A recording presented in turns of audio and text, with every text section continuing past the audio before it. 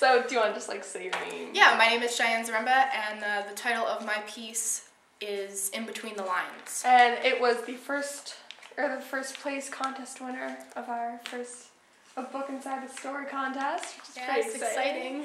Also, your cover art, you submitted the cover art twice now? I've submitted to 2 issues. Yes, I've submitted cover art to 2 issues. Both of them Were accepted, so that was very nice. Yeah. It was very nice. All right, so how do you want to like just give a little summary about your story? My story is about a boy who goes into a bookstore and writes in the front of a book, and he ends up getting into a conversation with another person who is going to the bookstore, and at the end of the story they end up meeting and becoming friends, and then the rest is kind of left to the reader's imagination. You can take it where you will. So about your characters, there's a boy who goes to the bookstore every day and he's mute, and then there's the blue-penned stranger. So they're actually like really unique and really developed, especially for a short story. So like, where do you find your inspiration for characters?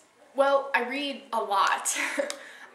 So what I normally end up doing is I see a certain characteristic that I like, and I try to build a character around that characteristic. So for the red pen boy, it was not being able to convey your thoughts to people in a normal way, so he has to come up with something else, and it frustrates him. So he's kind of like the depressed one. And then for the blue pen boy, his characteristic is kind of more happy-go-lucky.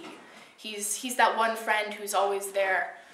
So, and whenever I develop a character, I always end up, as an artist, imagining what they would look like first. So my happy characters usually have light hair, light eyes, light skin, where, you know, my depressed characters will have darker hair, darker eyes, and I just think that's kind of how I display what I imagine their personal characteristics are as physical characteristics. Yeah.